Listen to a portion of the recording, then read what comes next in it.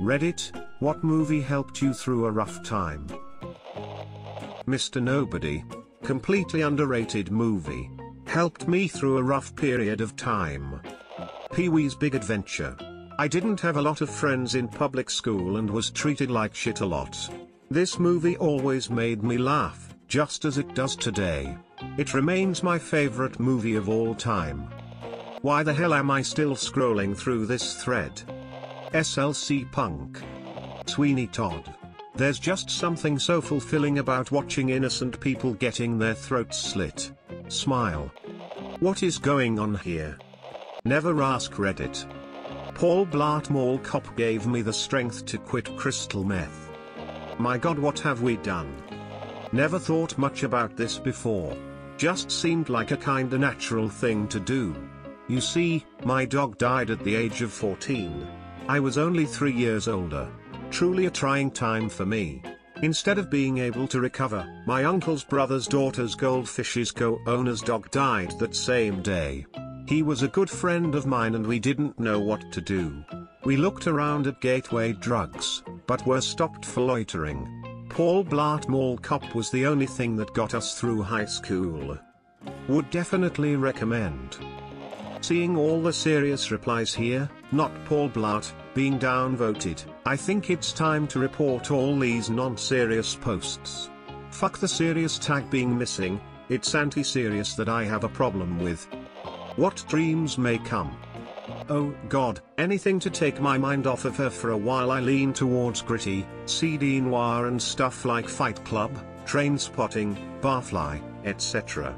But after a while I kind of found some solace in watching cheesy romances. Meet Joe Black comes to mind. God, what a fucking terrible film that was. I'm a little embarrassed to say the other ones, they were all terrible. Actually, she ruined me. Smile. Love Actually gets me through every Christmas. Because I love to watch Paul Blart Mall Cop. I don't know why, but Stuck in Love really inspired me to continue my writing. I have passed out copies of my short stories and people love them. Ginger Snaps. I watched Forgetting Sarah Marshall on loop whilst going through a breakup and finishing my sophomore college finals. It was pathetically hilarious, but I can't ever say bullshit the same way again. I Love You Man has always been my go-to movie. No matter what mood I'm in, it's always there to help. People of Reddit. I fucking love you guys. This just made my day. I was in Ecuador having a rough time until I saw Paul Blart Guardia de Seguridad del Centro Comercial.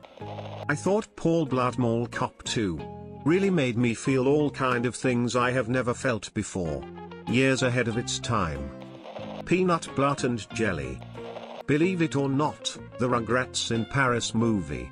I was having a lot of family troubles and I decided to watch it out of nostalgia.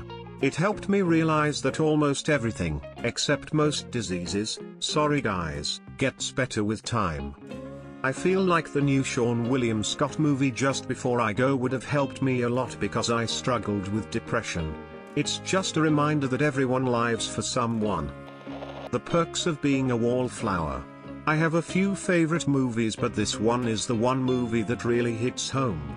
Every character in that movie reminds me of a little piece of me and I love that. I also went through something similar as the main character and didn't realize it at the time until I connected everything together.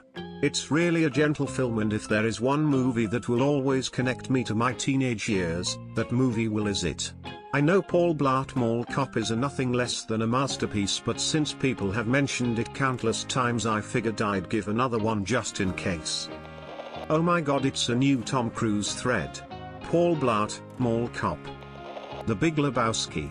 Every time I need to unwind I go and watch that movie. It's actually on Netflix now. I was recently fired from my job. I was a mall cop. There was only one movie that could really put a smile on my face. It just brought back all the good memories and good times I had. Paul Blart Mall Cop saved my life. Well, usually the actor Kevin James cheers me up. Jurassic Park 1 and 3 after advanced finals in HS. PBMC. There's a really great Spanish film that came out a few years ago that I always watch when I'm down. It's called Pablo Blato, and it's about a security-type officer in a municipal commercial center. In high school, Mallrats. As an adult, Little Miss Sunshine. About a year ago, I watched it 3 times in a day and everything felt better. Oh my god, I love Reddit sometimes.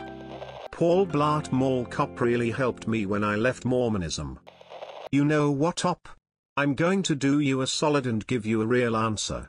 Back in junior year of high school, my best friend, more like a brother, had gotten in an accident where this dude ran a red light and T-boned his truck. He died on impact and it really fucked me up for some time. About a year later, my other friends invited me to go see this new movie in the theaters and I went ahead to watch it. Turns out, Kevin James knows his shit and Paul Blart, Mall Cop got me through the death of my friend. I can't think of a single tough time that doesn't involve me looking back at that silly guy and smiling. The Grand Budapest Mall Cop. Blaul Mart Plol Plop really helped me get through some rough times after my second cousin got autism and my uncle's favorite singer's cat died. Rubber. No reason. In the Steven Spielberg movie E.T., why is the alien brown? No reason. In Love Story, why do the 2 characters fall madly in love with each other? No reason. In Oliver Stone's JFK, why is the president suddenly assassinated by some stranger? No reason. In the excellent Chainsaw Massacre by Tobe Hooper, why don't we ever see the characters go to the bathroom or wash their hands like people do in real life? Absolutely no reason. Worse, in The Pianist by Polanski, how come this guy has to hide and live like a bum when he plays the piano so well?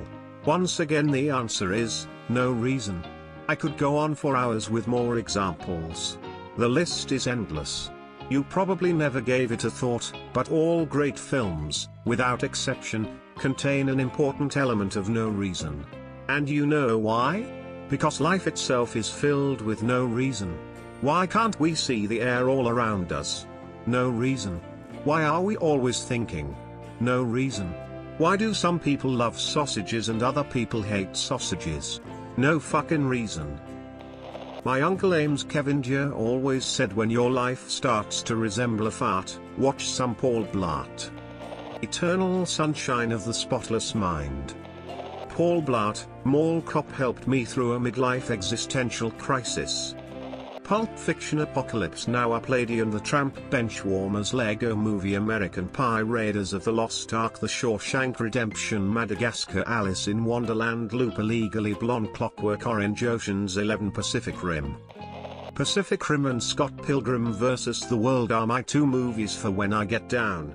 Both are about watching the world burn around you only to pick yourself up from your shitty life and save the world.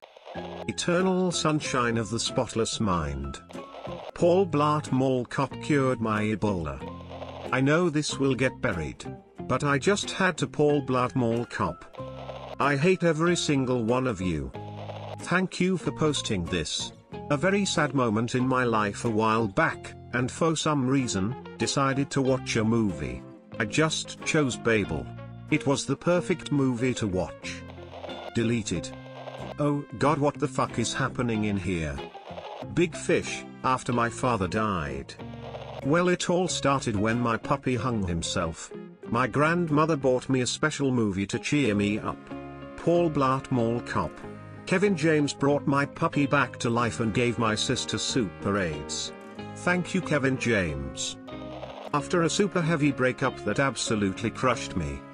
Eternal Sunshine of a Spotless Mind.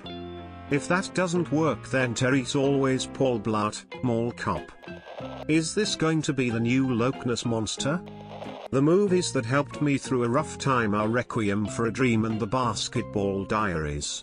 I went through a very difficult time with addiction, and seeing those 2 movies really made me reflect on the person that I had become. Especially the part where Leo's mom called the cops on him as he was begging for drug money. Ripped my heart out, and I haven't looked back since.